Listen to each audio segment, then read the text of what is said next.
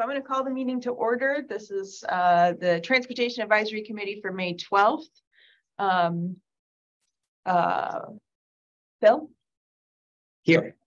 Dan? Yeah, here. Mark? Here.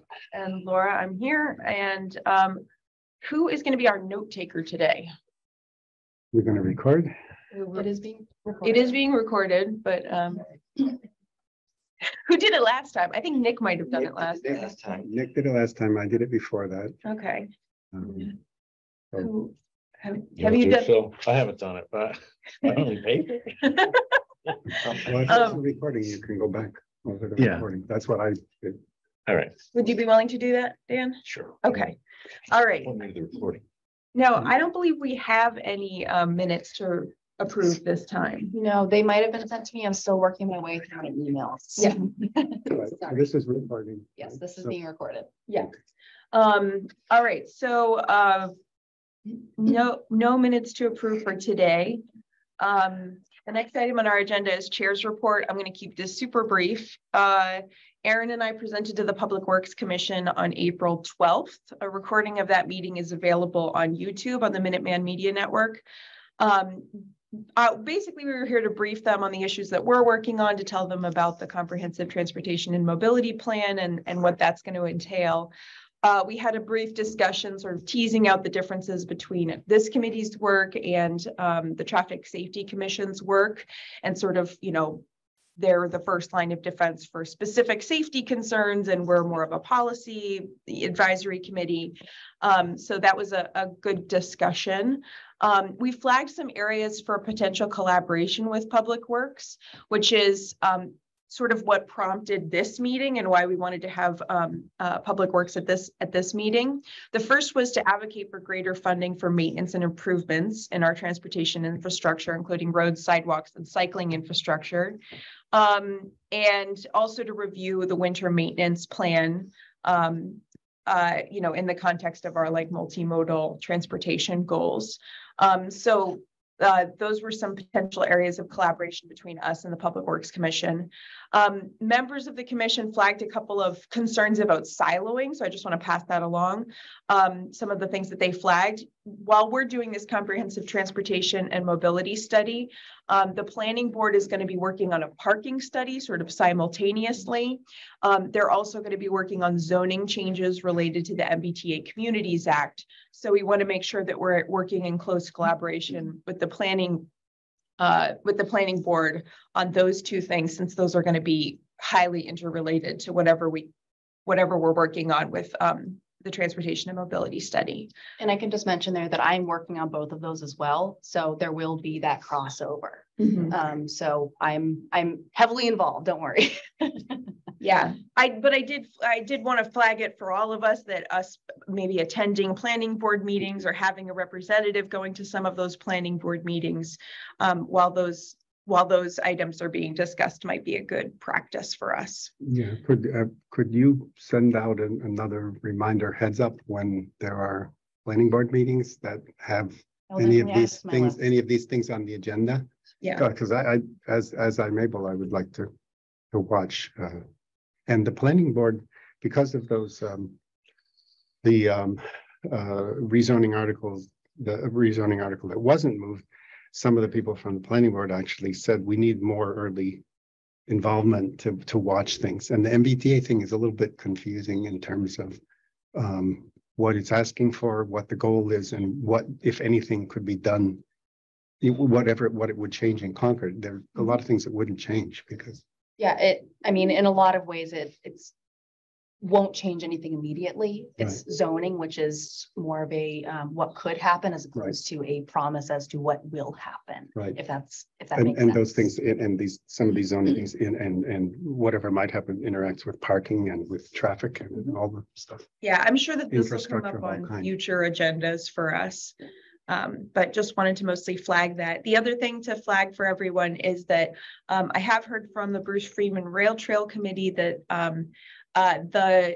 the final layer of pavement just went on to the bridge over Route 2 on the 9th, and it's going to be officially open to the public at the end of this month as opposed to the end of June or July, which is what we thought it was going to be. And so the possible opening ceremony, which, you know, we would all be invited to participate in, would potentially be on Friday, June 30th. And there will be, you know, legislators there and folks from DOT and all sorts of things. So that that's something to have on your calendar. And if anybody's interested in helping to plan that, let me know. And I can put you in touch with the group that's planning that. So that's it for my report. The next item on our agenda is winter maintenance, and Aaron, who I believe is online. Oh no, you're here. Yeah. You're both. Strong presence. Aaron's going to give us an overview, and just to sort of give the context for this discussion, we started a discussion about winter maintenance earlier in the year. We were this was when there was still snow on the ground, looking at the multimodal aspects of our transportation system, how was snow removal and ice, you know, interacting with our pedestrian and cycling infrastructure. So as I recall that conversation, we determined that we needed to get some more information about how decisions were being made, how much things cost when it comes to snow removal, so that if, you know, there were requests for changes in which things were plowed or which order things were plowed, that we had all the information. So Aaron, thanks for being here to Absolutely. give us the overview. Thanks for the invitation. I'm going to share my screen. I'm going to give a little PowerPoint presentation. But for the record, my name is Aaron McCloskey. I'm the Highway and Ground Superintendent for the town of Concord. You have privileges. See if I go here. I don't have host. Yeah, I can share. Okay, great.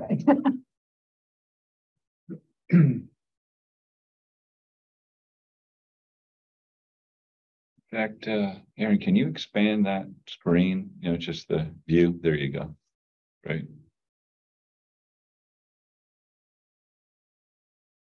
Maybe you want to have that open just so we can see if somebody's got a hand raised. I can see that on my screen too. Oh, okay. Good. Yep. So Aaron McCloskey, Highway and Ground Superintendent, down at Concord. This presentation is an annual presentation that I give to the Public Works Commission, just so everyone knows. I have updated our information since it's been a whole winter season since the November presentation that I provided the commission. But our winter maintenance program, Concord Public Works and Public Works Commission policy is to maintain a level of service that keeps Concord street systems, which include sidewalks and parking lots, passable and safe for pedestrian and vehicular traffic, especially for emergency vehicles such as police, fire, and ambulance, or any other vital service, as much of the time as possible within the limitations imposed by extremes of nature and resources available.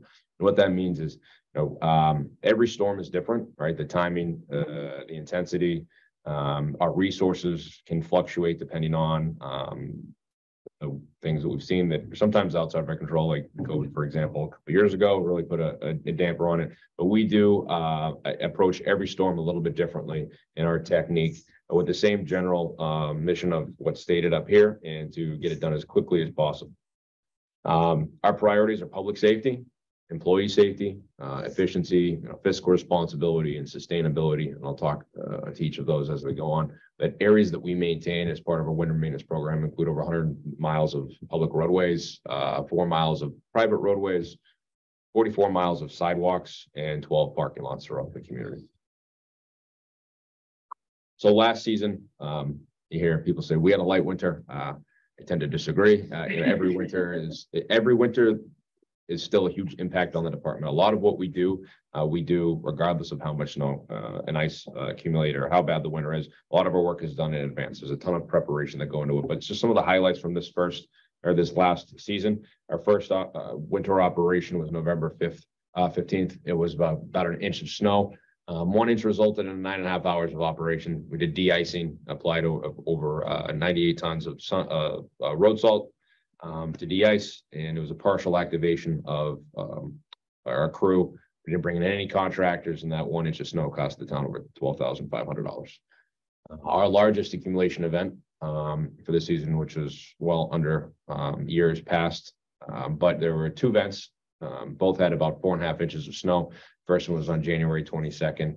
was a 29-hour operation.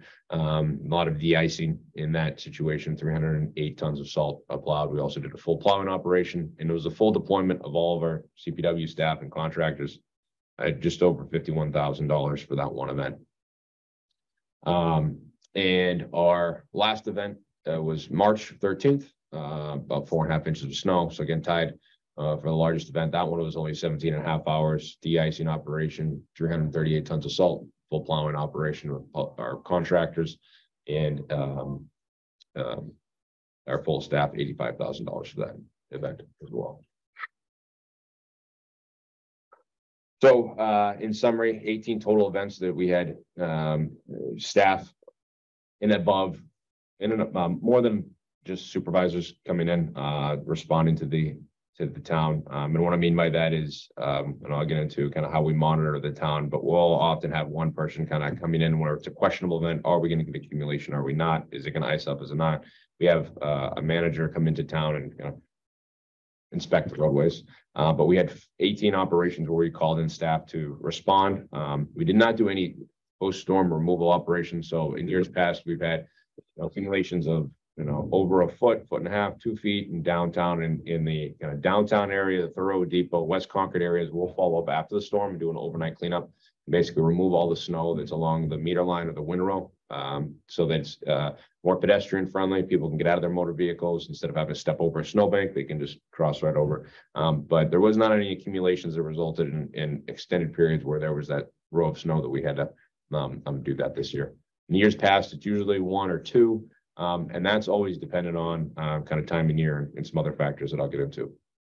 Total accumulations, very low this for total, but 27 inches of snow. Staff hours, 4,649 staff hours for just winter operations alone. Contracted hours, so we'll hire contractors and they bring in a piece of equipment, whether it's a truck or a heavy equipment like a loader or a backhoe, and they spend 631 hours here in town. Roadway application, 4,566 tons of salt were applied to the roads for de-icing, and total expense this year was pretty low. It was just over $500,000 under budget. What is budgeted? $600,000. But snow and ice is the one I would say the 600. That's consistent. Snow and ice is one fund that can be deficit spend, and in all communities, Massachusetts, it's deficit spend. Some communities budget, a fraction of what they use annually. Mass General Law allows municipalities to deficit spend that because you never know how bad your winter is. It's not, we hit 600,000. I'm not plowing roads anymore, right? You still have to maintain. That is one unique fund that can be deficit spent. And then basically what happens at town meeting, there would be an article to allocate funding to make that account whole at the end of the year. And just as a follow-up, if you have a surplus, does that roll over into the following year? No, it does not. It's part of the general fund and then becomes free cash and goes back into. Thanks. So our overview of what we do, a lot of planning. These are the topics that I'm going to hit as this presentation goes along, but planning, talk about our operations, management, fleet maintenance, and different techniques we use. So our planning starts in summer. So our budget, that the townspeople just approved at town meeting a couple weeks ago, it becomes effective July 1st, and that's when we start planning and procuring items. So we procure contracted services. So we will hire contractors that bring in a piece of equipment, whether it's a truck or a loader or backhoe. And we have a set rate depending on the type of apparatus that they bring to town, and they maintain their vehicles, they supply their own fuel, and they plow until we tell them to go home. And we are looking at also vehicles. We purchase vehicles annually. The roads are plowed with heavy trucks and equipment, and so we have to, as soon as the funding is available, we start ordering our vehicles. Now, those are vehicles that typically aren't available for that winter season. It usually is now taking over a year to get a vehicle once we order. We have vehicles we ordered 2 years ago that are still not arrived. So that's something that we are trying to be very proactive on and use and get as creative as we can to getting out of vehicles in. There are different vendors that are out there. We order all our vehicles off the state contract, so it's the best price available for the town. But right now, we are seeing extreme delays with getting vehicles in. Aaron, can I just interrupt? Just on the contract services, it's gotten very competitive. is very challenging. And so we are looking at a market where other communities are also looking at this additional support service. And you think about it, you can only staff so much in-house. And for those larger events, you need the external support, but the other communities are equally, in a similar situation. So you're jockeying to try and, Right. Sort of. We have to stay competitive with the pricing. Otherwise, a contractor will go to another community. If we don't call them in and they, just like we make a commitment, our employees make a commitment, there's mandatory overtime, there's forced call-ins for staff to come in. They have to report to work when we call them in. When contractors, they make a commitment, I call them and they don't come in, I won't call, we don't call them back. But they're also making a commitment we're also making a commitment to them to say, hey, when there's storms, you're going to be available and we're going to call you into work. Obviously there's a premium rate, it's a higher rate, but they are all not just supplying that person, they're supplying the equipment, which costs a lot of money to maintain. So we have a good relationship with a lot of the contractors that we have. We have some larger local construction companies that we work with. They've been working for the town for years and they're very, we have a good relationship and they're very reliable. So every year we also looking at supplies. So road salt, we were all our salt up the state contract. Plow blades is a consumable wear part on our vehicles, and then also vehicle equipment and parts. Just like anything else, things break. These vehicles are out there in the worst conditions possible, doing some very hard work, and there's a lot of wear and tear on our trucks and equipment. And so we make sure we have parts on the shelf because Acton Ford and Napa Auto Parts are not open at 2 o'clock in the morning when something breaks. Can't have that truck down all weekend, and we have stuff that's on the shelf so we can get it repaired and back out on the route. Storage issues too. Yes, we are very limited with our storage. If you've been to this facility, we have all of our most of our trucks are parked outside. That is not typical in 2023 public works operations. We are probably one of the only communities of our comparable size and what Concord would compare themselves to other communities that parks all these trucks outside. There's a lot of wear and tear from being out there in the sun and the weather. These trucks are weathered and they will don't get as much longevity out of them by them being stored outside. We have millions of dollars worth of fleet that's all outside, and you go to some of our surrounding communities, it's all parked inside, which extends the life and results in less maintenance. So, and then our salt shed, it's in need of some rehabilitation as well. And so there's, the site is really, I say it's kind of outdated, but it is definitely outdated. Yes. So are the vehicles parked in this facility or somewhere else as well? All of our vehicles are parked here. Our plows and our seasonal components that we add to the vehicles, like the plows and the salt spreaders, we don't have enough room to store all of our equipment here. So a lot of it is shifted throughout town seasonally. So off season, right now, all of our plows and all of our senders are at the 755 Walden Street, the compost site. If you've ever gone to the compost site, there's a dirt road that goes to the far southeast corner of that. All of our equipment is stored there. It takes about a week for our crew to get all that equipment from this site to that site and then bring it back again in the fall. Are they in the shed or are they open? It's again all outside. Okay. Has a study been made in terms of what the cost to build a facility versus the extra maintenance? That's a whole other sort of, yes, it's on the radar. The town did a facility assessment probably 3 or 4 years ago of the needs of all of the facilities. Public Works was identified as a priority. Challenges is just the shuffling of the budgets. And I think at this point, we have some funds to do a feasibility assessment. And so we'll be looking at, this campus, what can be done here? Are there any other sites that we could sort of need to consider? But it's on our radar. Regrettably, it's not going to be something that happens next year, but it is on the town's sort of capital plan. It seems to me it's something, because there could be a long-term cost benefit that something needs some public awareness. So in terms of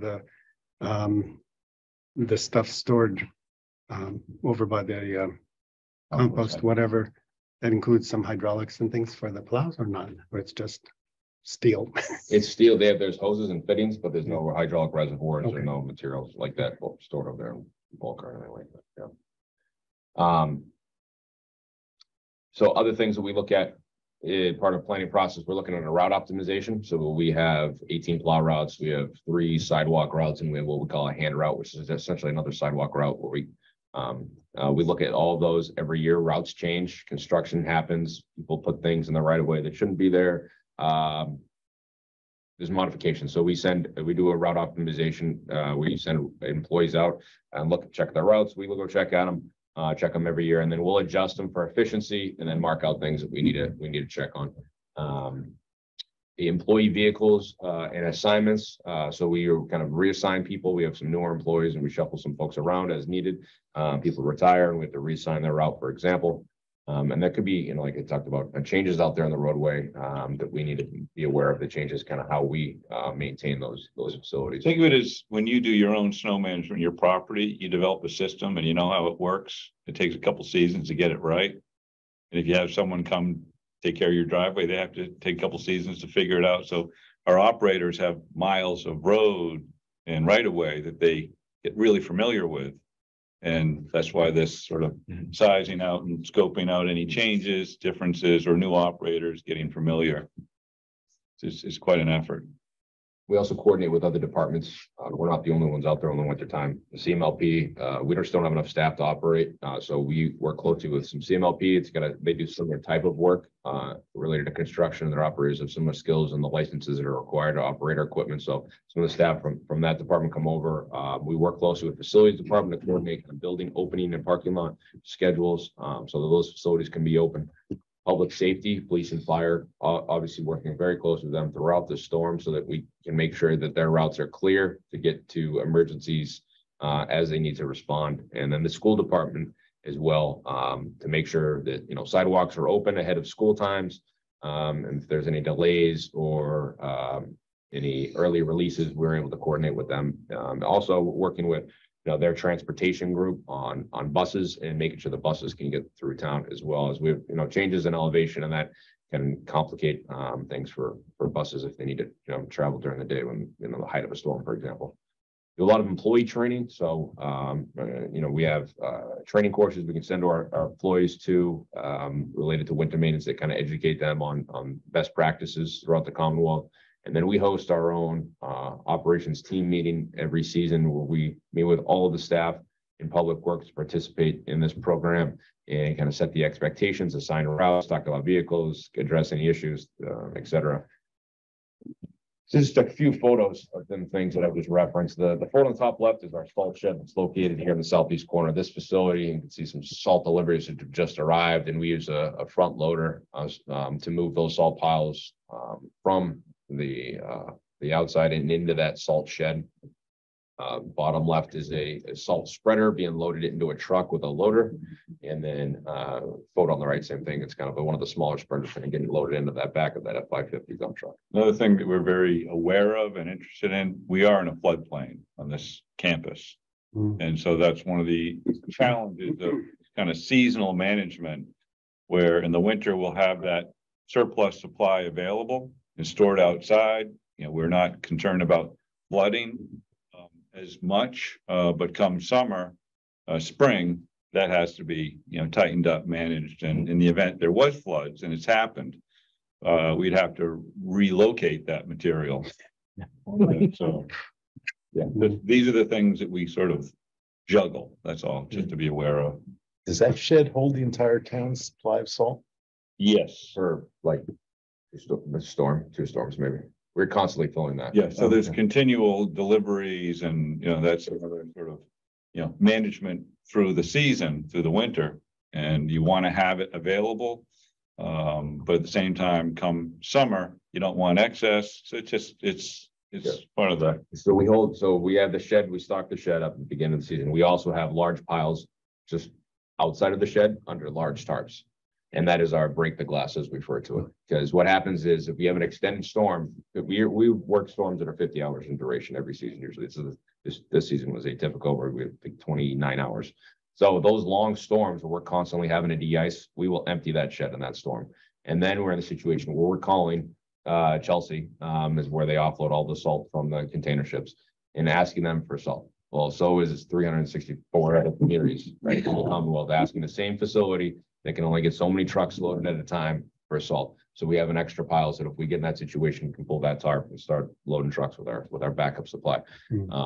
We only a handful of seasons where we get into that situation. It's usually mixed precipitation where it goes from snow back to ice, back to rain, back to snow, and it just kind of, the salt will end up getting washed away.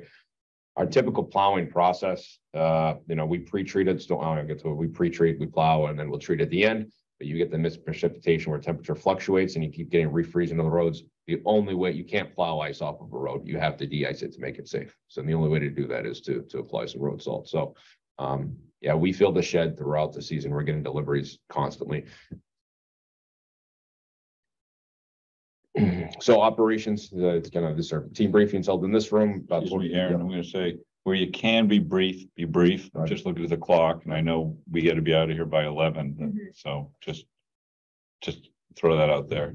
Certain things I know this group wants to talk about too. So it's our staffing plan. You can kind of see it here. We meet with everybody. We have the different routes throughout town. We do some private roads. The reason the private roads for this group, in case the question comes up, there's a town meeting vote back in 1964 that also authorized the town to spend general fund on monies on private roads for de-icing operations only. We don't patching, it's just for winter maintenance. They have to meet specific criteria kind of listed there. It has to be, the big one's a pre-1955 layout in a home every 500 feet. It's got to be safe for the plow. So we have a list of those roads. Any new developments don't obviously qualify because they're not pre-1955 layout. Sidewalks and business districts and school areas. I'm going to show everybody the routes that we maintain so everyone can get a visual on the sidewalks that we plow. And then parking lots around town that are publicly owned, and we have 13 de-icing routes around town. Operations plan. So we continuously monitor the forecast all season. We're watching the weather all day, kind of all night. We do have this new software where we are able to use roadway weather information systems. It's the third season. We're able to remotely monitor roads. We do pre-storm assessments and kind of develop our strategy. We're constantly communicating with our employees, posting the weather forecast, and depending on, like I said, the timing of the storm, what's forecasted, our approach is going to kind of change throughout storm. And then during the storm, we operate a snow desk where we staff it with a supervisor, dispatcher, and constantly watching the weather and adjusting as needed. Doing town-wide inspections, so we're looking at the road temps, the road conditions. We're out there driving the roads and doing physical inspections. We're kind of allocating kind of resources, tracking our equipment. We have breakdowns, shifting people around, shifting routes, and then accountability. We're out there in some awful conditions, and we want to make sure everybody's safe. So we're constantly doing kind of accountability checks, and we're and looking at communications. Like I said, we have radios, cell phones, monitoring public safety radios to see where they're at and what they need from us.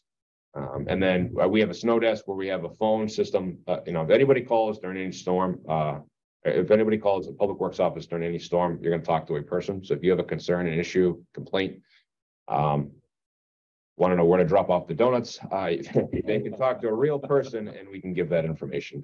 Like if there's a complaint, we took on a mailbox or somebody's driveway, got buried with snow, a supervisor will respond and meet with the resident and go and inspect that area. So we provide that service. Most communities do not provide that level. Yeah, on the allocation of resources, that's where it is dynamic depending on the storm. Right. And that really is something which is almost real-time reaction to sort of events. And examples are, we may be in an area, we may have our crews plow, there might be some sidewalk work done, a private contractor then comes along and changes it. And we, are now getting a call. We're now, well, this is an emergency in this particular street or intersection. And it's just forever, there's a back and forth of that snow desk. There's constant conversation and communication. And generally, they're not calls saying thank you. But there's a lot of activity. Demands. There's a lot of needs and a lot of interaction with the community during these storms. Where do you find the number for the snow desk? It's the highway and grounds phone number. Okay. So it's posted on the town website. So if anybody goes to Public Works website, highway and grounds, 978-318-3220. And so that rings in multiple locations. These are some photos, self-explanatory kind of, so this is our sidewalk plow. We also have the skid steer in the top left, clearing a bridge deck. loading a truck with salt. And then, during storms, other things happen that we need to respond to as trees come down. Now we have to pull plow operators off and route, give them a chainsaw, give them all the PPE they need, and then send them out to go, cut the trees so we can continue doing our work, and then also open it up for public to travel. Our fleet, 28 plow vehicles and equipment, varying types. The top right photo has some of our international heavy duty dump trucks with a front plow and a wing plow and a dump body on them. We have some loaders, backhoes that we use, a number of salt spreaders. All of our salt spreaders have ground speed controllers. And what that is, instead of, an operator, when they come to a red light, remembering they have to turn the spreader off, it shuts it off. The faster they drive, the faster it spins. And basically we have preset, so all of our equipment essentially is computerized, right? So it's programmed our standard treatment. We follow Mass DOT 250 pounds per lane mile, but we can adjust that down or up as needed depending on the conditions. And so all of our equipment is calibrated and inspected seasonally and throughout the season. If there's any issues that we, come up, I could be driving behind a truck. It looks like it's not operating correctly, not putting on enough salt, putting out too much salt. We'll let the operator know, go back to the shop while the mechanic look at it. So that work is being done throughout the season. Cleaning of equipment is a huge thing. Salt is very corrosive. So after every storm, we are washing all of the trucks. We're washing all the salt off and getting them clean. We do not let them sit there all season and just rot away. Constantly doing inspections and circle checks of the trucks. And we have full-time mechanics on duty throughout the season. Photos of some of our trucks here. Bottom left of the salt spreaders. We do liquid brine application. That's the bottom middle photo. It's a smaller brine tank spraying a liquid salt brine solution on the roadway. Bottom right's a sidewalk plow with a snowblower on the front of it. Top left F550 with a 9-foot Fisher HC plow. And that brine spreader is really important. We're always balancing the public safety against the environmental impacts too. Sure. And so, we're mindful of, the salt impacts on the environment. Same time, we got the acute safety risks that we're trying to manage too. So it's smart, and it's also a way of sort of preserving, and reducing costs if we apply, with consideration to, not overdosing. So we implemented a few years back this road weather information system. So we partnered this year with a company, Review Robotics. They provide us some real-time data on weather conditions and also roadway conditions. So it gives us an air temp, a road temp, dew point, and humidity. Provides live imagery, and we're able to monitor remotely. So I can see in town, we have these 7 locations throughout town from my cell phone. It could be at home, it could be here, it could be, anywhere, and be able to see what are the conditions of the road. So not only, relying on temperatures, but what's actually happening out there on the roads. Road temp is a huge thing because, you got precipitation on the road. It's 33 degrees. It's safe to travel with no treatment. It drops to 32 and now it's a sheet of ice. And now we have to, in a lot of these storms where it comes down to half a degree, we're out there, because the news says it's one temperature, that's not where it is everywhere, right? Our temperatures fluctuate throughout town. That's why we have 7 different devices. We have a large town, varying elevations, and it could be snowing in Nurse Neck Hill, and it's raining down here in Concord Center. So this allows us to better monitor those roads. And then, I don't have to go out and treat the whole town. I might only have to treat part of the town. That reduces our environmental impacts, and it also reduces costs.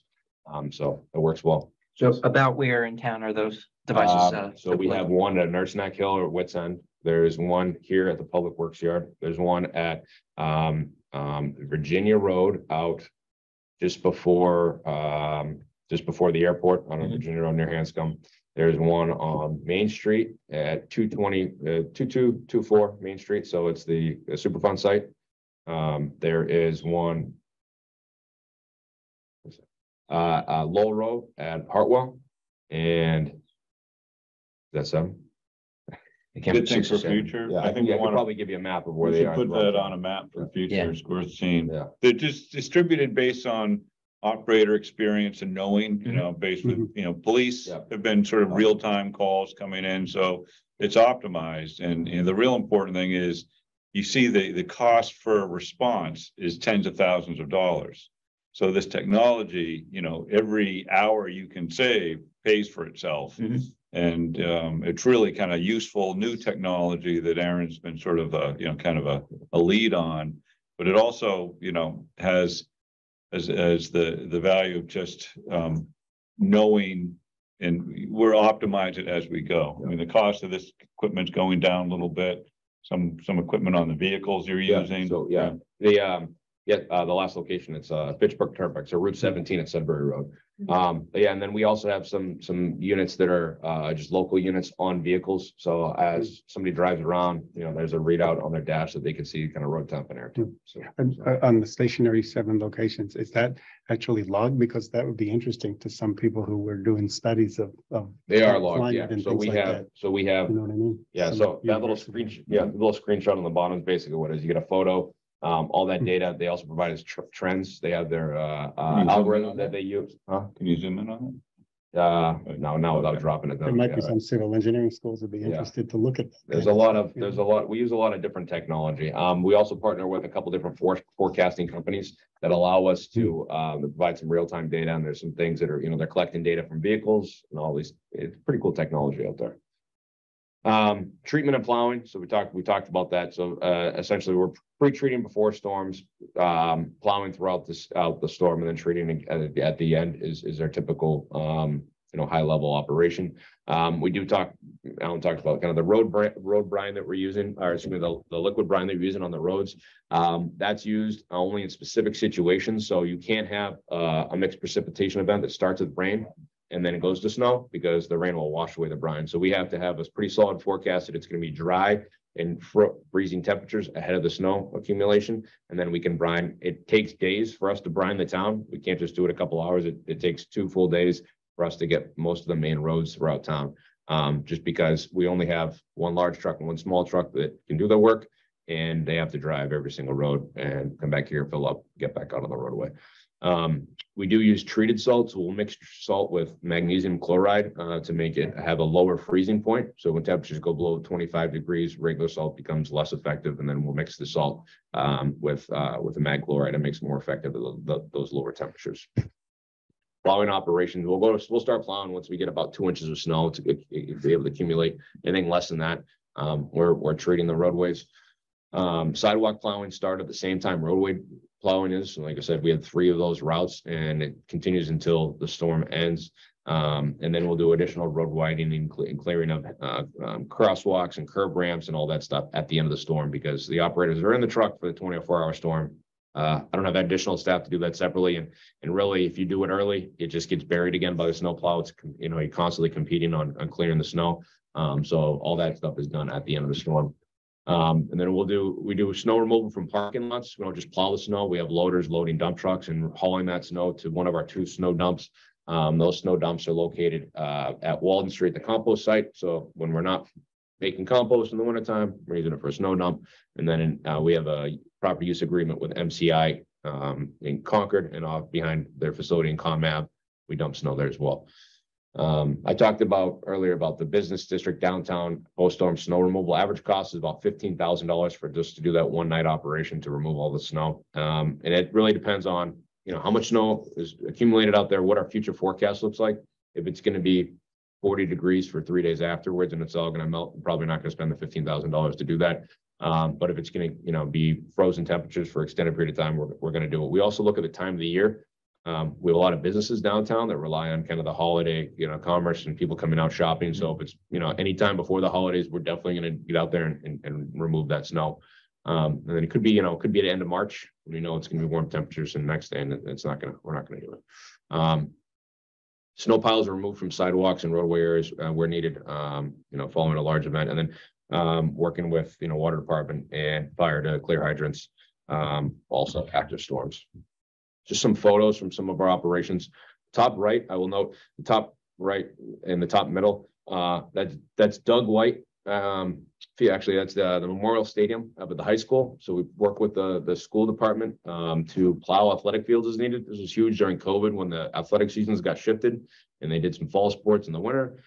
So we have some specialty equipment that we can go and safely plow the artificial turf fields without damaging them.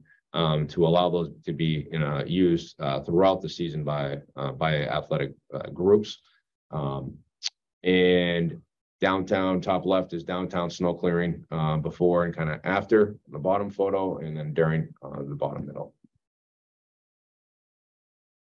And that's it for that presentation, but I will show, I know that the folks are very interested in the sidewalk plowing. So these are our routes for sidewalk plowing. So we have 3 routes. I'll start with Route 1. So the red indicates a regular sidewalk. So when I say regular, it's either concrete or asphalt. The green are stone dust sidewalks. The unique thing about the stone dust sidewalks is if the ground is not frozen, we cannot plow them. Our equipment's heavy, and a plow will just rip up all the stone dust and cause a lot of damage and ruts and potentially a safety issue. We also create a maintenance issue post-storm as well. So if the ground is not frozen, we will not plow them. We will do our best to clear as much snow from them as possible using different techniques, and then we'll have to really either salt the ice and snow away post-storm. That takes a while. So that does generate some complaints. I get complaints both ways. I get complaints that we plow them, and I get complaints that we don't plow them. So we just do our best to make them as passable as possible throughout the winter season. The next one is Route 2. Again, red is the regular hard pack, and then there's some green in there that have some stone dust. And some of the things that drive these routes, Aaron, were huge things are we have a sidewalk plowing policy. It's on the town website. It's established by the Public Works Commission, and the sidewalks, they need to be wide enough for us to use our equipment. We need almost 5 feet of clearance. We need 5 feet of clearance to get our equipment. It's just 5 feet wide at the narrowest point. It has to be within certain distances for schools. And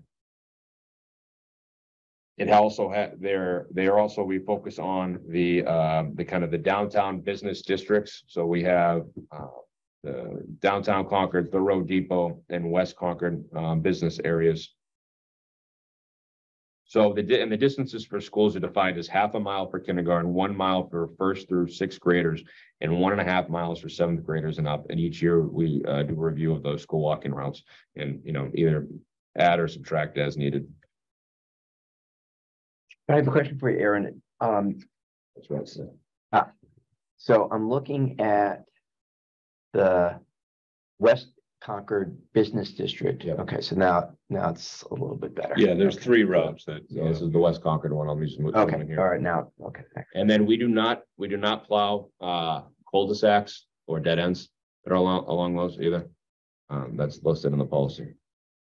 And part of the policy it's evolved over time because everybody's interested in any access for driveway or sidewalk near them.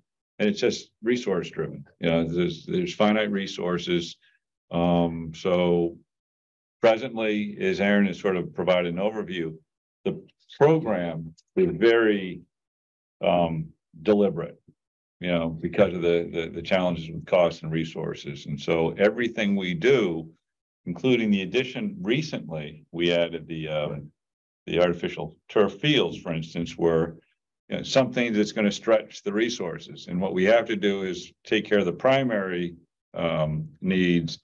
And we're dealing with long winters where the operators just are, working extended hours. And this is our challenge. Once there's a commitment, we hear from those who, have an expectation almost immediately. There's a certain allowance of, in the midst of a storm, everybody's hunkered down because they realize there's a storm.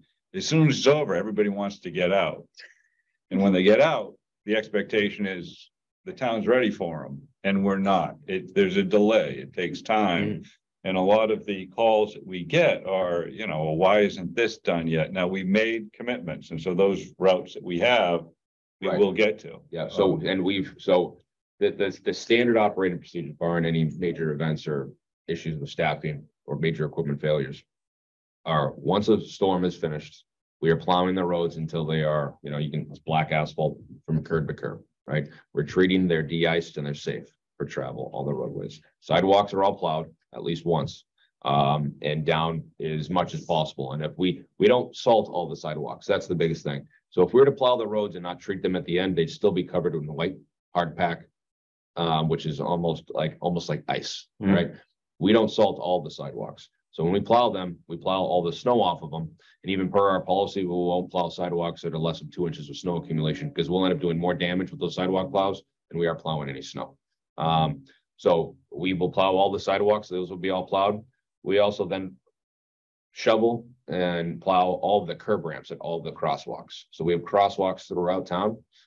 We will go and we prioritize and start with the ones that are downtown or near schools and shovel all the crosswalks because that's an area where you plow the road, you plow the sidewalk, and have a windrow of snow. People have to walk over that at the curb ramp, the crosswalk. We'll clear all of that out, and that is completed. All the sidewalks will be plowed, and all the snow will be removed from the sidewalks. And all the schools are, we don't plow the schools, but access to the school property is clear. That's the minimum that we'll do.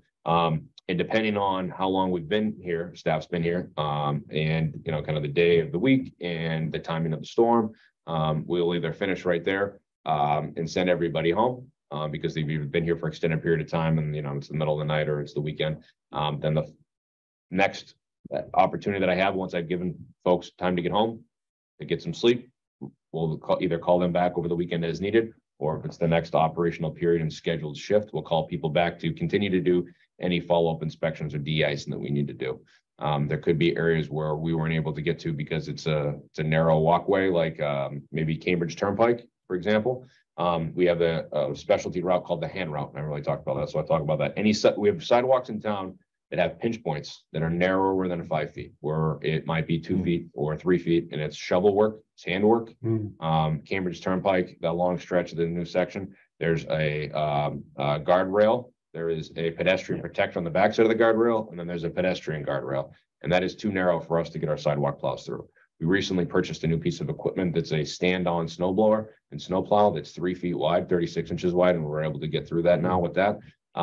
But the operators that are operating that are the same operators that's been driving trucks for the snowstorm. So I can only push a person so long before it becomes unsafe for them to operate heavy machinery, right? And we didn't have a hand route, and we had some contractors. We did have contractors. We've hired contractors, and they've quit because it's very tough work. It's long, extended hours, and most people don't have the right equipment to do it. But they quit. Yeah, but the town did invest in the equipment this fall, so we've been doing it. We did them this winter. There's a new equipment in house. Bridge decks in town that have sidewalks on Main Street. There's a couple of them, Elm Street, there's another one. Those are too narrow. So that's post storm. So if in case you're walking on the sidewalk, you get to the bridge, and why isn't the bridge plowed? It's because the sidewalk plow has to jump back on the sidewalk further down, and we just haven't gone back to it yet because that staff's doing other work. But it's on our list and it will get done. This year, we also started to plow 2 walking paths. Pilot program, Definitely pilot program within 2 parks. So there's walkways within Emerson Park and walkways at Rideout Park. I have to say, I really appreciated the Rideout Park path. Yeah. Yeah, there's a lot of interest. And that was a new path that was just constructed. Right. This is new infrastructure. And then it was so heavily used, and it wasn't sort of the primary, it wasn't on the policy. So we worked with the town manager. That was part of that new piece of equipment. Correct. To allow us to say, okay, we got to expand the service. How do we do it? And so we were fortunate enough to get that. But those are like, that's an area like Emerson can write out that if we're doing a storm, that would probably not be done in the, I'll call it the first operational period. Right. That'll be done in a subsequent operation. Shortly after, it won't be a week later. It might be 24 hours after the storm, but it will get done once we have some rest and we're following up. But we're also, once we get in that second operational period, we're dealing with, any damage, any, calls, requests, any follow-up items. Could be, here's, a prime example, like we talked about, is we have operators that are assigned to routes, trained to the routes, inspecting the routes. But if I have somebody that's out sick or on a scheduled vacation, I have to cover that route with somebody who hasn't done it before. They might not do it the same way that the other operator did it, right? And that could generate calls and complaints. And, hey, you got a new guy on the route. He didn't do this. He usually does this. Why isn't it done? Okay, now I have to send somebody out there. Or I have to go look at it to make sure, is the request reasonable? Is it appropriate? Is it within our program? And that takes some time to kind of do that and then follow up to make sure it gets done. So there could be a variety of reasons why it takes a little bit of time post storm for those secondary things to get done. But like I said, that list of things I gave you a moment ago of all our primary, commitments, those will get done before we send people home. But things happen. Usually it's atypical. It's, breakdown. I got somebody, multiple people out. things like that. It's an extended storm. And we don't operate in shifts. Western part of the country, they have so much snow that they, and have staff, they rotate people through here. You get called into work, you were here, and you do not get sent home until the storm is done. And that could be a day, it could be 2 days, it could be 3 days, and we're here. So We have bunks. People up when they're not. so we do give people rest. We're constantly, talking to everybody. How you feeling? What are you doing? Do you need rest? We will pull people back here. We do not have a bunkhouse here. So people are sleeping on cots. They're sleeping in the cab of trucks. They are, sleeping in the break room chair. Everyone's got their Part spot. of what we'll do when we look at the facilities needs, that's one of those gaps. Yeah. It is. Bunkhouse. It is. Yeah. Like a number of the new, if you were to go to, Yeah. most new similar sized public works facilities, they have bunk rooms that are used for winter operations just because we need to give people rest. It's, what they're doing is very important work and it takes a lot of skill and attention to be able to complete it safely. So. Go ahead. So first of all, I wanted to say this is a really great presentation, very complete. And I think if there is a way to, not to give you more work, but to redo it in a format so that the public can have access to it in some way. This has been taped, recorded. Oh, great. Yeah. So This is an opportunity. In fact, I told Aaron, let's give the full explanation because it really is important for people to understand. And so this is going to be available and, that's one of the values of Awesome. Zoom. So I'm so glad you did this because that'll give us an opportunity to publicize it on our website and Exactly. maybe CPW can do it as well as some of the other agencies. So thanks. Yeah. That was terrific. I appreciate the opportunity. I will say, I give the same presentation every year to the Public Works Commission. Mhm. So the November Public Works Commission meeting is always dedicated to winter maintenance over. Is that recorded too? It is. Yes. Okay, yeah, but it'd be So- good to highlight those. Yeah. So I have a quick follow-up, and that is keeping in mind the larger CPW budget issue that came up, I think it was a couple town meetings ago. Do you guys have a wish list of either equipment or technology that you would like to have in order to continue to do the work? So every year I submit a capital budget request through with Alan. It goes to the town manager. We have a 5 and 10 year capital replacement plan. So it's in the budget book. Mhm. That's essentially our wish list. If that gets funded every year for the next 5 years as it's submitted, we will meet our kind of replacement goals and strategies. Mhm. If it's not, we fall behind. So I was going to but really appreciate this and it's great for the recording can be given out. In terms of something shorter, in terms of setting expectations, it might be good to have on the town website, DPW, some kind of FAQ regarding winter plowing and storm, de-icing, whatever, in terms of telling people just these kind of simple things about, before the storm, based on prediction, this can happen. Then, like you said, there's like a first round and a second round, and it take, just roughly this takes, something to kind of help set expectations in a very clear way as kind of a really abbreviated form of that. Second thing, with regard to capital requirements and things like that. So take case in point, the salt shed, that might be the kind of thing that, those kind of things where you can decide whether to let the public in a little bit more to the downsides, like, suppose you can't get the salt out and it floods and it goes into the rivers.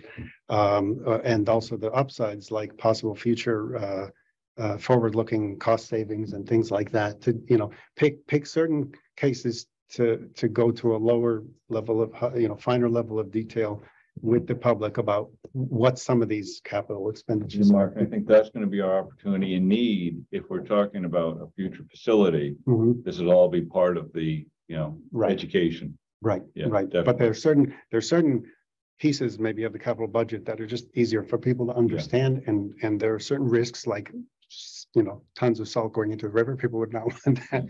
And certain upsides that are not obvious to everybody. Yeah, and it's interesting because the equipment's the capital side.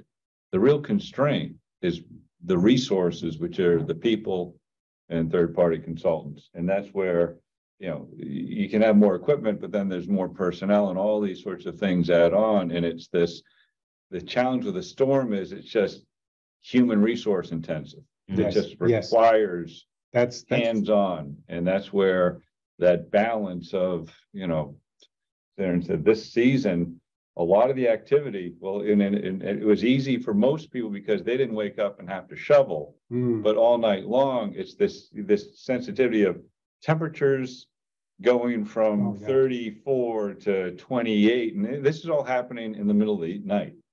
And this is when we're responding. And so you might get up and you're heading off to work and it's all fine. But meanwhile, our teams have still been out and about. And so that's where the balance of a long winter, which is we're lucky. And, when I say I got to be, sort of also people do appreciate the effort, and we hear from them as well, in the midst of the storm. And we've all been there. You're out there, you're doing your own driveway, you're beat. And, you're trying to go on the road. And it's just everybody's getting a little cranky with these storms, but that just happens everywhere, and for us, it's just a matter of, I would say we don't get that many complaints. We get a handful. Some of them are some multiple, we hear from the same person throughout the season. And some of them are kind of one-offs. Some folks are, you just plow the street while you plowing, you don't need to plow. And some are legit where we didn't know. A contractor comes and changes something and we go, looks like, this is a problem. And it's good to know. So it's a handful of stuff. It's usually nothing like, why hasn't been plowed yet or what's going on? We're very proactive. When you do bring in contractors, do you specify, is there a minimum amount of time? Or how do you specify to them when they're done with their job? I hear from people, the plow's just driving up and down the street with his blade up. Is that he's on the clock anyway, or what? It depends on, I don't know if it's our plow or if it's not our plow. Generally right? not. So there's a lot of private contractors that don't work for public works that are in town. And the contractors that do work for us are given a specific route, and they are teamed up with a full-time employee on that route as well. And the two of them are working together to clear their area in town. So somewhat of the sidewalk map that I showed, we have 18 other plow routes for roadways throughout town. We have supervisors. I'm one of them that goes out and inspects the routes. And so when a contractor or an employee comes to us and says, hey, we're done with our route, we'll shoot out there. We'll take a look at the route, make sure it's all squared away. And then once it's done and they're done and the forecast is showing no more snow, we'll release contractors as soon as we can. Then some of the other thing is the phasing of the storm, where there's, there's a front, and then it's quiet, but we know it's coming. So you can't send them home, and it might be a couple hours, the next front is hitting. And so that's all, it's for a unique kind of people who love, Aaron loves this stuff, it really is kind of interesting. But it's a art and science. It is. And I would say with the plow down and the plow up, it all depends, right? Because what happens is, we're constantly communicating on radios. If we are sending folks out to treat the roads with salt, we're not having a plow truck right behind them scraping all the salt off the road. So it's strategic when it's our trucks. And, and a lot of the contractors, I tell them, like, they're not plowing from this yard. Their route might be in West Concord. You have a plow down, that reduces your speed maybe to 20 miles an hour, where if the plow's up, you can drive 30 miles an hour, right? You can get there a little bit quicker. It's also, if a plow is down and they're just scraping asphalt, it's a lot of wear and tear on that plow blade too. So it could be a variety of reasons why they have a plow up. So I have a couple of questions just in terms of where this work of winter maintenance intersects with, route planning for multimodal transportation.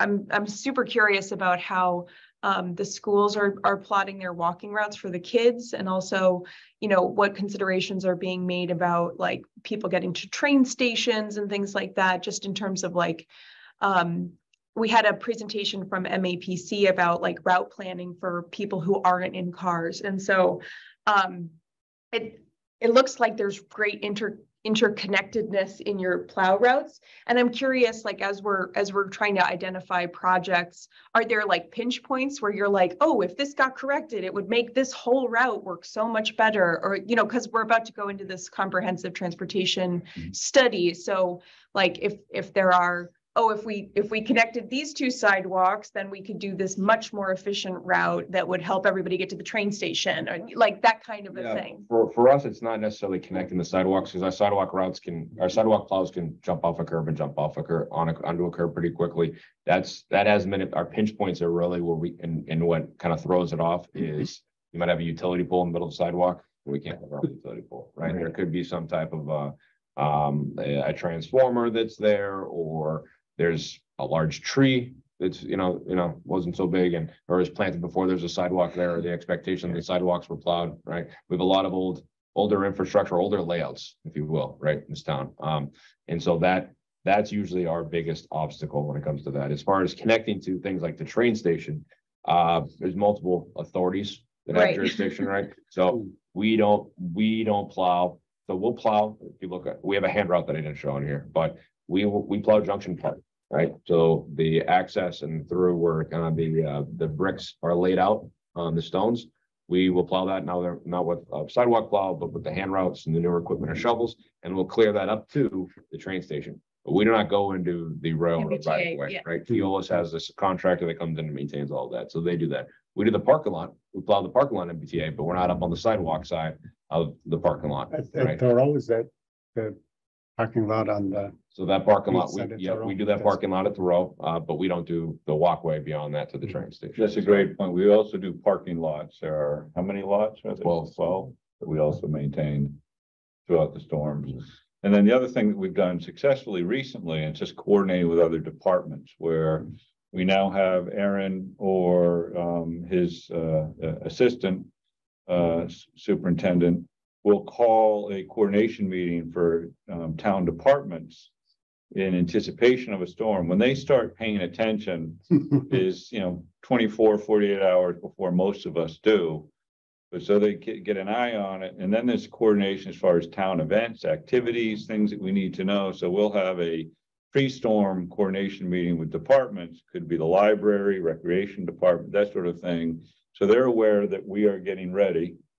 What, if anything, special is going on with them? What do we need to know? And, it's very effective. And this is the value of the Zoom and that sort of thing, where it's easy to just say, Aaron will provide a pre-storm notice, a Zoom time, so people can key in or have a rep from their department key in, listen to what he's looking closely at the weather, not national, but what's going to happen in Concord, and then they can start getting some sense of, right, that's good to know. And that's really been helpful for office closures or special event activities and that kind of thing. So that's new and it's been pretty successful. I just have another question about sort of route planning. Like, for instance, the ride out path. The reason I've mentioned that is because I actually use that path in order to avoid having to ride with my son on the road there on Commonwealth Avenue. And so that's what I mean by route planning. Like if there are, the other thing that's come up in conversation is the Bruce Freeman Rail Trail, since that is a route that a lot of people take to the train now, from the southern, what is it, the southern part of the Bruce Freeman as a walking path for some people. So I'm curious, like, when you're doing route planning, if you have like a cost per mile of plowing, like if we were going to add a sidewalk in order to improve connectivity so that people who might not have a car who live in the affordable housing complex in this one place can get to the train station over here, do we have a sense of like what it will cost the town to plow that on an annual basis so that we can have that in our minds as we're making recommendations for the connectivity for the I think town? that's the next level. I think that's Yeah. what we're doing is the level of effort we have to plan and be strategic is based on existing resources. And what we don't want to do is stretch those resources so the essential things aren't getting done. That's not the question, but that's what we have to say. If there's additional needs, how do we manage it without compromising what we have in place? And I don't think we've had, that discussion yet. It's kind of what would be an expanded program. What does that look like? Because again, it's just same storms are affecting, and it's just the duration. You can't really take a 12-hour storm, which has maybe a complete, 24-hour response. Say, well, what if it's a 36-hour response, or because it's too late, or that's where Aaron said. So the ride out in Emerson are the second wave. It's kind of like when we're doing the crosswalks too. You get the first wave. And at some point, one storm is turning into the other. So, right. Because it's the staff that we have do a lot of different activities, right? And if You know, it kind of, we have, for example, we have a work order management system, right? Lists all of our work orders that we get in requests. Mhm. Plus, we have all of our routine maintenance that we do. And so post-storm, you know, the other things that get added, it's less of that work that's getting done or delays that other work that we need to do, right? So it gets to the point where we only have so much staff, and if the program continues to grow, we need to bring in more staff. Well, that's more what I'm And asking we need about, to like, figure you know, that, 'cause- map that out. If there's a need, if the Right. community says this is what we want, Yeah. then And we I- need to be able to say, well, this is what would be required to, you know, meet that new And need. it's- yeah. So this is sort of a follow-on question. Could you describe the coordination that you have with the school department with respect to snow removal? And the context is, you know, I'm not clear as to who does what at the schools. And, you know, one of the, I think, interests on the part of the school system is to manage their transportation budget. So, you know, as they think about what they're going to do, at least a possibility is to encourage kids to walk and bike to school all year, which means potentially, you know, making sure that the various routes to the school and the school are plowed. So how do you work it out with the school? So we do not, so as far as communication and coordination, Alan mentioned the call, you know, pre-storm phone call that we do, you know, they are given that information and, you know, invited to attend if they so wish, and they usually do attend. We also, you know, talk to them on the phone regularly, the representatives in the facilities department about kind of things that are going on, or, you know, what do you see in the storm, and et cetera. During the storm, they might call with a request or ask us a question, kind of what we're doing and, you know, what's our timing looking like. We'll also I'll reach out to them, what's their timing on opening or any delays, things like that, so that we can time up our operation. If they're going to cancel school, I might not prioritize a section. I might be able to give, you know, it might change my operational plan that evening or that time frame, right? Shifting resources around. Public Works does not touch anything on school department property. The exception is the part of the access road at CCHS that gets the BD parking lot, so that we can plow the BD parking lot, because we maintain the BD parking lot. But we do not plow their sidewalks or their roadways or their parking lots or any school property in the town. That is done by their facilities department. They have their own trucks and equipment and staff. They call in, they coordinate. They are separate department outside of Public Works. But the connectivity to the school from the residents is part of that policy, with Yeah. the sidewalk policy. So we'll do all the sidewalks up to the school department sidewalks. Then they take it over from there. Okay. And that's facilities as opposed to transportation. Transportation, basically the buses. Transportation's for, yes, I'm not overly involved in their structure, but yeah, facilities is a separate group. Like if I were to call their facility supervisor or facilities director is different than the transportation director. Right. Two different folks by issues. Is there any other town department that you're not responsible, like this campus here? Do you take care of maintaining these lots? So, yeah, so we do all town lots, but not, I ask them like building maintenance or as far as like parking lots? Plowing parking lots. Like White Pond, Yeah. we don't plow White Pond, like the access road down to the pond. That's done by facilities. We do Harvey Wheeler on Church Street. Pretty much all other non-school departments. So Okay. like NRC parking lots, we do those. Library. We'll do, yeah. The school department's the big exception. Correct. Okay. Well, I am mindful of time. We've gone well over on this. That was our topic. 20-minute topic. It's hard. to Well, get you know, this- and I There's a lot to actually, it. there's a lot to There's it, a lot to and I actually appreciate, you know, the opportunity. It said, you know, we do a lot, and a lot of people don't understand what we do, and a lot of people don't have the opportunity, but the fact that this is recorded is helpful. And, you know, and your interest is obvious, you know, there's a need. But, you know, I do think it merits the, you know, the full explanation. So, and Aaron, thank you for, Yeah, thank you. It was an Yeah. extremely helpful presentation. Absolutely. And I think a really important thing for us all to be aware of as we go into this the mobility and transportation planning. Yeah, very important. We'll know who to call to tell you you did. a great job. We'll ask him to send the donuts next time. Yeah, right.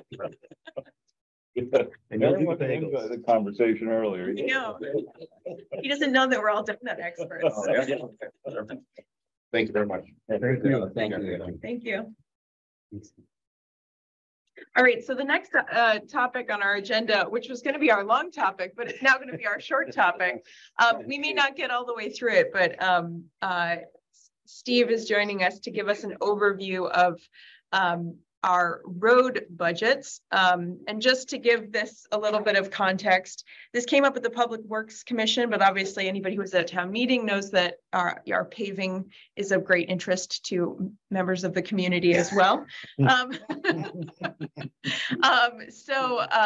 Again, as we're getting ready for the transportation and mobility study, I thought it would be helpful for us to put in context what are we currently spending on our roads program? What money, if any, is available for multimodal improvements? Because we do talk frequently about, oh, well, it would be nice to put a crosswalk here or add a path there. And so what does that actually mean when it comes to the budget? And where would that money have to come from if we weren't fortunate enough to get a grant for things?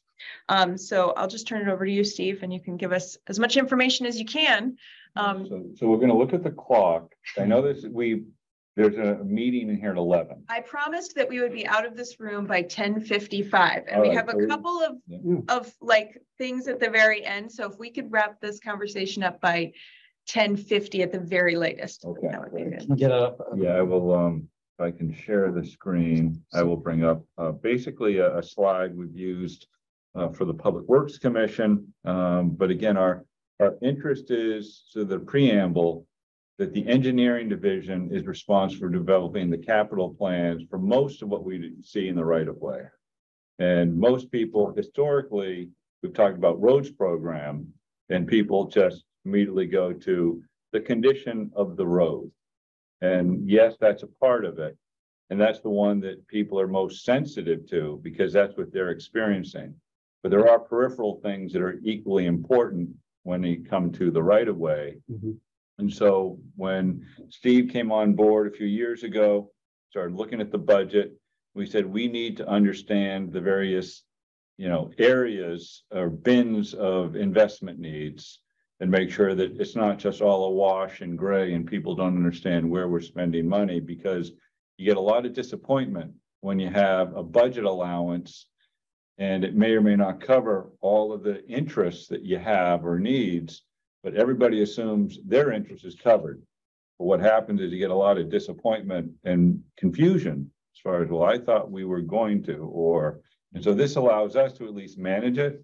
And we are managing the town's system. So we just want to be clear as far as what we've identified as needs and then where the funds are and then how we're spending it. So that's sort of the preamble.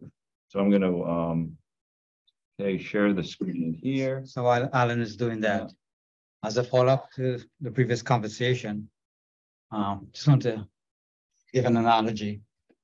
You're building a new facility, for instance, a water treatment facility. You plan it out with the required supplies and maintenance to follow, right? You're going to have chemicals, you're going to have this, that, and the other. A huge part of that planning is how you're going to maintain it in the future. Typically, for a lot of other types of public works infrastructure, like roads and sidewalks, and even adding a park, we don't think about that. We don't think about the additional maintenance we need. And therefore, our plowing resources are stretched thinner and thinner, and we are not able to keep up. And I can see how that can easily happen, how it has happened here. And we need to keep revisiting that to make sure that we have adequate resources to do the maintenance and do it properly. Yeah. So I can only speak for, since I've started here, just over 3 years ago, how things were done before. It's getting that history is not that easy because most of the people have left. But when we look at what our needs are, we have to think about what our functions here in public works, our main functions are. And it's really about keeping up with the maintenance of what we have, getting our infrastructure in good working order as it was meant to be. And I think there's a misconception that when we get dollars for roads or sidewalks, that we're talking about new stuff. we can't talk about new stuff until we take care of the stuff that's there. In my previous job, I remember a board member saying, I'm not going to approve any new sidewalks until you start keeping up the ones that you have, maintaining the ones that you have. And that message rang loud and clear because we can't keep adding stuff and not be able to keep up with it. So what we did, without understanding how the program really ran before I came, we started to, Alan alluded to, separate the different components, more like program budgeting. People are very interested in the condition of the roads. There are a few people out there who would be okay with living with poor condition roads. They say, well, it's having traffic calming and so on, until it gets to the point where they can't physically drive and the big craters and that regular maintenance can take care of those. So a pavement management program is pretty much a standard in most communities where you look at the condition of your whole network. We have 108 miles here in town of public roads. We have about 25 miles public streets, some of which we just do plowing. Private. Private, sorry, private. Right. So 108 miles we have been, even before I came along, it's been in a program of pavement management. So you, on a regular basis, in 3 to 5 years, you go around, you hire some company that can do it, look at the condition, and then enter it into a software program. And based on the condition, based on the type of road, whether it's a local residential road or an arterial or a collector, those different kinds of functions would give a different weighting in how we determine the need of the road. So between the condition index, which is 0 to 100, and those are based on the cracking, the potholes, other kinds of defects that, the trained eyes pick up on. Between the condition index and the function, it makes recommendations as to the kind of treatment you want to do. Now, are you familiar with the PCI, pavement condition index? 100 is perfect, it's just done. 0, it's gone. In the first few years, it starts deteriorating slowly. And then it gets to a point, say probably around 75 after 5, 6 years, and it starts dropping quickly. So it goes like that. And then it gets to the point where around 20, well, it can't get any lower than 20, but that's when it's really shot. And so the program tries to keep what's good. That's nowadays, going back a few years, and many towns around us have been successfully doing that. They've tried to preserve that upper limit. So you got to put some money into that program in preservation. And so last year was the first year we actually tried any kind of real preservation. We've been doing crack sealing, you've seen that for years, but that's just, that's more of an annual thing. You can get crack sealing lasting a couple of years, and you go back and you keep doing it. The important thing about crack sealing is to keep the water out of the cracks, because water getting into the base of the road will freeze in the wintertime, open up the cracks, and cause more problems. So crack sealing is an important thing. But last year we tried microsurfacing, asphalt rubber chip sealing, and fog sealing. 3 conventional preservation techniques. It went rather well. We had some complaints upon Nurse Neck Hill. It could be a function of the road was very shady. The area is shady, and we needed warmer temperatures to really apply this. And we applied it later in the year. So some of it didn't stick well. And so we had some complaints there. And some other neighbors, people, were a little bit upset because they weren't used to this. They thought, well, this road doesn't need any work, but not understanding that that we're trying to keep the road good, right? The preservation techniques don't cost as much as the typical treatment, typical paving. And anyway, so we did some last year with mixed results, but mostly good. And this year we're going to do some more.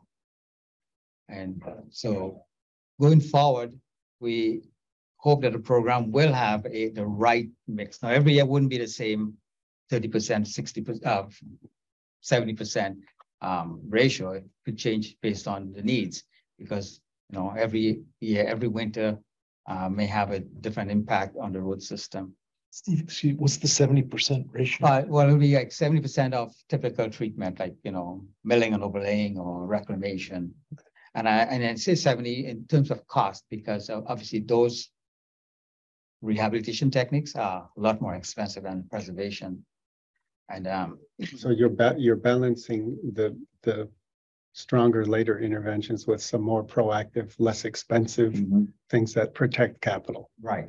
So when you preserve, you may get that new layer lasts between 6 to 10 years, depending on the type of treatment. And when you add a new layer, it brings up that PCI, pavement condition index, to a higher level. And then that starts deteriorating again. And then you can try it, you know, so you keep adding. And the whole point about that is that you get more roads on average that are in better condition to drive, you know. So you have a lot of people complain, well, the roads in a bad state. You know, if you do a little bit more, you know, you keep more drivable, people generally happy. And thinking about people's reaction, you know, we can throw all kinds of data into the program, about condition, about traffic, this and the other, but we cannot put people's reaction in there. So that's something you can't really quantify. And but it definitely affects how we operate. But if you get a reassessment of the condition of various roads, you could create a histogram before and histogram later, and hopefully it's going in the right direction or something. Right. Yeah. And so we became concerned because in 2018, just before I came on board, for a year or so, a condition evaluation was done, and the report said it was around 78 turn of 100. And then we did it in 21, and we're down to like 67, 68, 12% drop of the overall network. And that you know, made us very concerned. And so we knew that we've been getting the same kind of funding year to year. And if prices are going up, you don't increase the funding, you're doing less and less. So between trying to implement the preservation mix with the regular paving and spreading the money out, or asking for more money, we think we can get somewhere to get this PCI up. Can you give us sort of a breakdown about how much Chapter 90 funding, you know, it makes up your budget, and how much you ask for from the town versus how much? Let's go to, so Steve was talking about sort of preservation, but I'm gonna. So I was trying to get to how we get that number on the How screen. you get the number, okay, All right. got it. So we have been trying to reevaluate the program as to what this is. And so we brought a consultant on board last fall to take a look at what we're doing. Someone with the expertise in the area. They work for a lot of towns in this you know, pavement management. And in the end, they said, you need about $4 million a year to get your pavement condition up to an acceptable level, which we will say is around 80. It'd be nice to get 85, but to get to 80 plus, you need $4 million a year.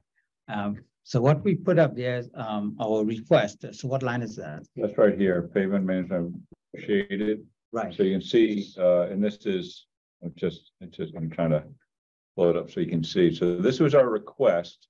And what we're doing for the first time, well, the last couple of years, our requests aren't year to year. What we're showing is over a 5-year period. And that's really important so people can get an understanding of, you know, it's not just a one time, or is it sort of a, you know, continuum. And Steve is talking about pavement management. You can see shaded below.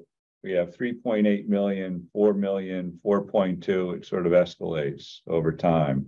And even these numbers are a little bit, you know, the challenge we have right now is costs of everything are just, you know, the uncertainty is incredible when it comes to, you know, supply materials. But we're looking at, on average, $4 million a year. Historically, recently, we've been investing somewhere in the $2 to $2.5 million a year. And that would have included the Chapter 90. Including the Chapter 90. Yeah. And we have also, go ahead. And how much of the road network does that cover? Is that the entire thing, or is that just a percentage of the, or portion of So it? what Steve sort of just suggested, we have 117 miles, whatever it is, of roadway. And you have to identify kind of what areas you're going to cover. Everything isn't treated in 1 year. You prioritize. Right. And I like to use the analogy, and I'm going to go there, of your teeth, right? Preventative maintenance goes a long way. It's good to go get it cleaned every so often. It's good to get some treatment on it, some fluoride, whatever it might be. That's preventative.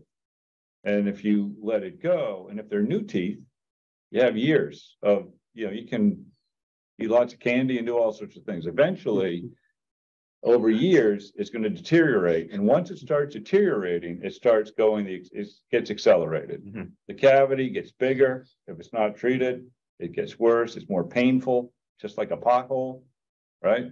At some point, there's multiple cavities, and you need to go possibly for, you know, a root canal. It's more expensive. It's more painful. The money you spent in the root canal becomes less preventative maintenance on the other teeth. Think of it that way. So it's a whole system that you have to look at.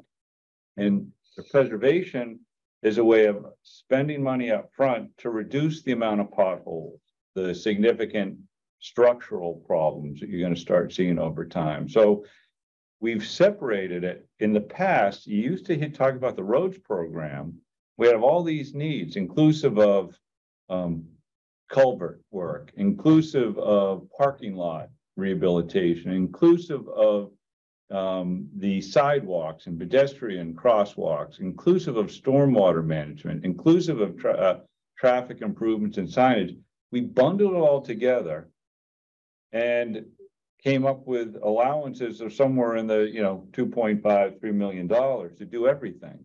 And what we've identified, what we're committed to do, is tell the community what the real needs are over time. And the reality is, if you look at the roll-up of what engineering assessment is, we're at, for FY24, $8.7 million. It's about $8 million a year, and it goes up to $1 million. And, you know, the years out at 26, 27, 28. The town doesn't have that kind of these funds, but these are the needs. And so our job is to explain, if we're going to make requests, and these were the requests that we made, I'm going to go over to sort of the roll up, and decisions have to be made, and certain things are kind of have to be prioritized. But this is actually what the proposed, you know, we submit it to the townhouse and it goes through FinCom. The proposal for our, you know, needs was for FY24. You'll see everything wasn't funded. I got to reduce the screen a little bit so I can manage this. But what we said is, for this particular pavement management, we're looking at $2.6 million here. But that's just a piece of these other areas as well. When we do work, we also have to consider some of the underground utilities. This is where the stormwater, the culvert, you know, needs need to be addressed. If we're doing preservation, it's likely we're going to be doing anything invasive. But if we're doing a reclamation or a significant improvement, that's when we start looking at what other infrastructure needs to be done. We don't want to do just the road. We want to make sure we're looking at the stormwater system or the underground utilities and that sort of thing. But this is the roadmap that really tells us what the needs are. We've just done a culvert assessment with a third-party consultant to try and capture this. So this isn't just, you know, engineering sort of kind of throwing spaghetti on the wall. This is a detailed assessment of all of our stormwater culverts. And some of them are pretty significant, some are pretty modest, but we now have a better handle on those. And so Steve, go ahead. So this is what we did last year for FY24 and future years. And it's not perfect because we don't have all of our information regarding condition of all our assets. The culvert program, that the next time we do this, you'll see better numbers on the culvert program. But we have to do the same thing for every type of infrastructure we have out there. It's pretty good for the pavement management. We need to get some for our sidewalks, the line 19 there, 11, pedestrian safety and bike improvements. Those numbers, this is a good guess as to what our needs are, but I think with the transportation study, we get better numbers and be able to figure out how to fund those kinds of improvements.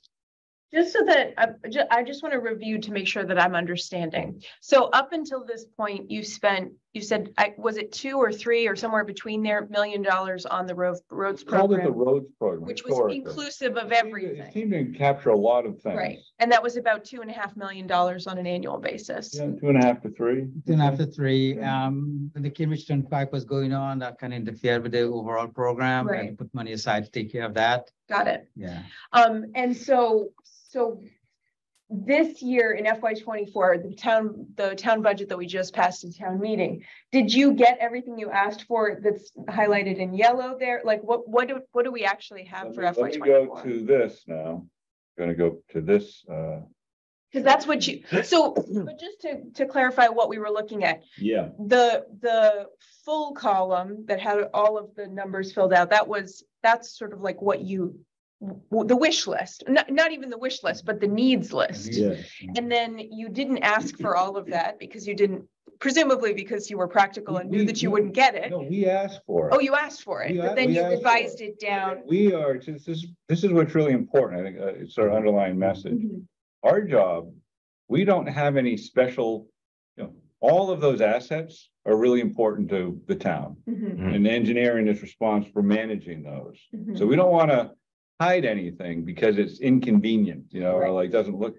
Our job is just to present this information. It then goes through a review process, which isn't easy. And I think where TAC is going to be, interested in, well, what about some of these areas of interest? How are they getting managed? Or, how do we ensure they don't get dropped? And if they are dropped, we know why, right? When you look here, what did it actually turn out to be? This was our budget that we received through the town meeting sort of allowance. And I think the tier 1 was almost fully funded. I think all of so this was our request, 1.3. What we received was 285,000 tier 1. And some of these things, and I'll just sort of give a little preamble here, the stormwater, where we have significant needs. The town is going to evaluate the development of a stormwater utility. And that's something which is more and more common because we are more significantly regulated now on stormwater management. It's no longer an option to just push that aside. It's both on, for climate interests and environmental protection interests. The town has to take this very seriously. So we've deferred some costs and we know that. And we're capturing it here. But when you look at the larger capital, so we talk about tier 1 is sort of from cash, available cash. Tier 2 is where we're looking at, trying to find the, where are we here? Don't have that. Okay. Oh, tier 2. Okay, this is down here. These areas here have been unfunded for next year. This was our ask for campus. We talked about our needs on this campus and what we're going to do. We requested 200,000. We didn't receive it. That's been deferred. Pedestrian safety bike improvements. We requested 691. We didn't receive anything for that. And when you say improvements, do you mean like That's a good question. Yeah, Does it mean, replacing, keeping the sidewalks that we already have in good condition? excellent point, Steve. Mostly.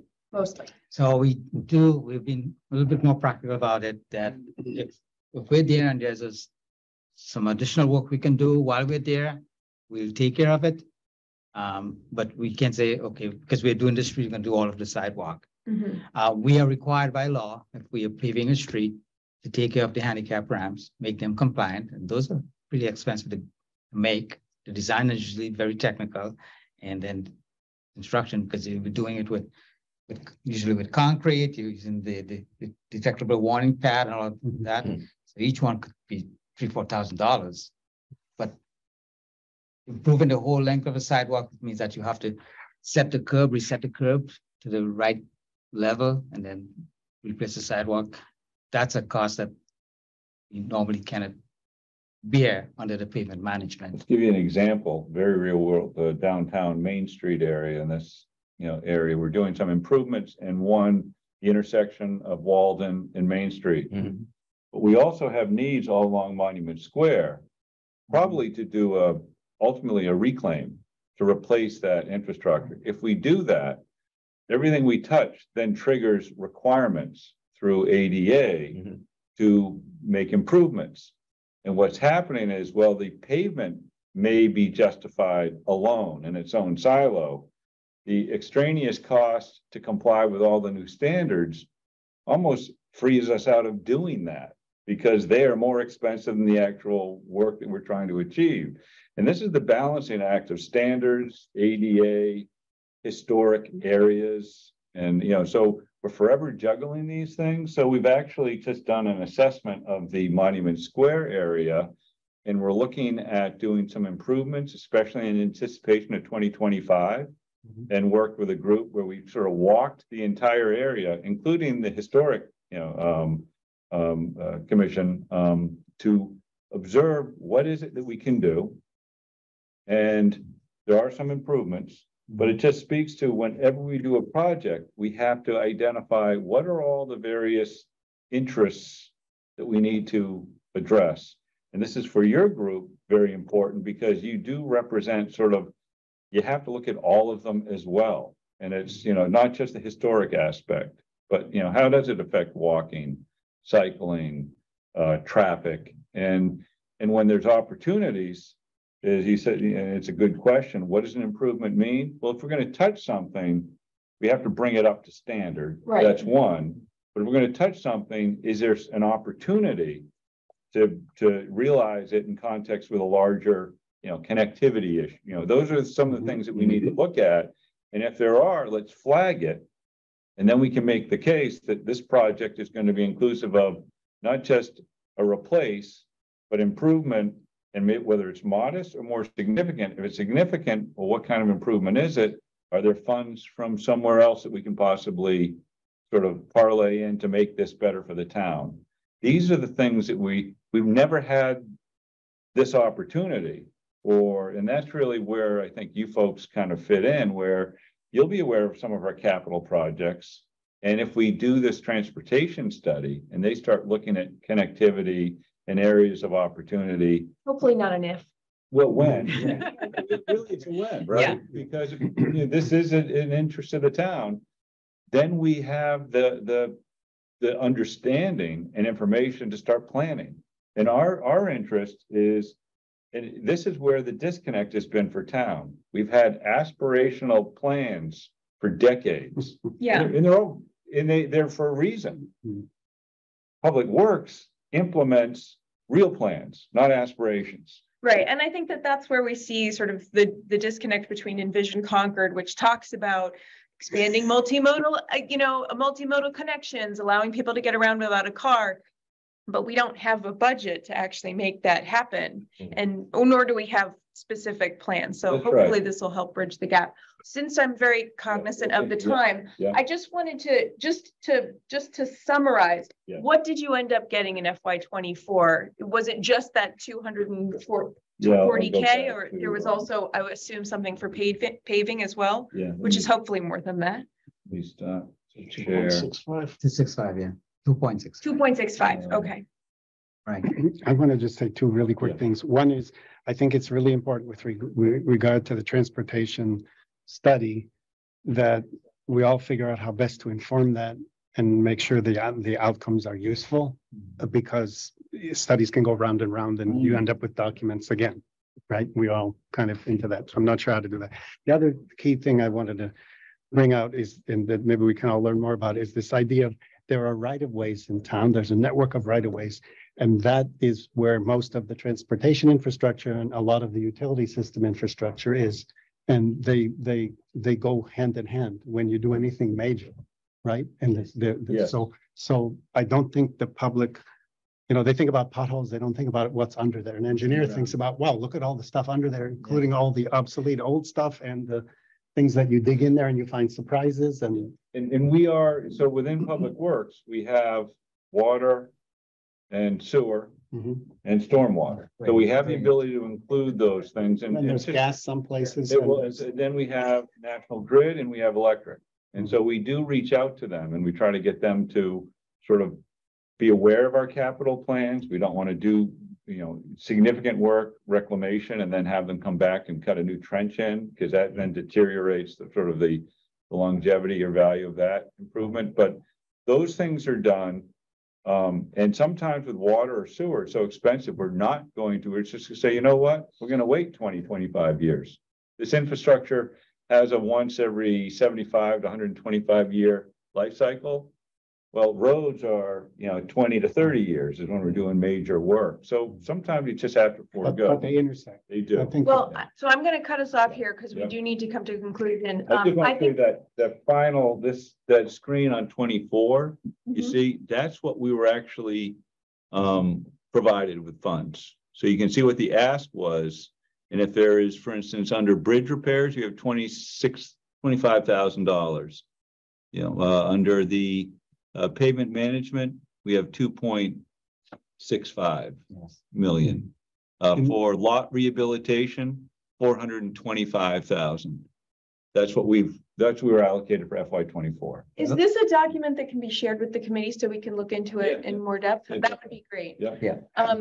So I think that this conversation is to be continued because I think I certainly would like to learn more and have more information.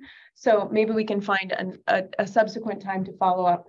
I'll give Carrie. I have a very quick question. I know you're pressed for time, but so there's obviously limited resources and lots of demands. And one of the things I heard you talk about was the turf fields. That's a new thing that you're maintaining. When you have new things like that, do you have a revenue source? Like, for example, the turf fields, is that coming out of the regular budget or are the users paying for that? All right, so this is for the, when we talk turf fields, a couple things. We have no money for replacement at this point or even study. So that was the also maintenance. the maintenance. I believe the school department pays us for that service. Okay, that's the kind of thing that we need to really buckle down and make sure that they're paying all of the costs back because resources are so limited. And the same recreation, user fees, all of these things need to be really, really tightened up so that the general fund just doesn't have enough money for everything. So that's right. All right, so just to bring our meeting to conclusion today, we have, do we have correspondence that we needed to share with the committee? All right, so we don't have any correspondence today. I'm going to open it up now for comments from the public, if anybody, or Terry, if you have observer comments beyond that one. Great meeting. I love the collaboration. Thank you. Thanks, Terry. All right, doesn't appear that we have any questions from our guests.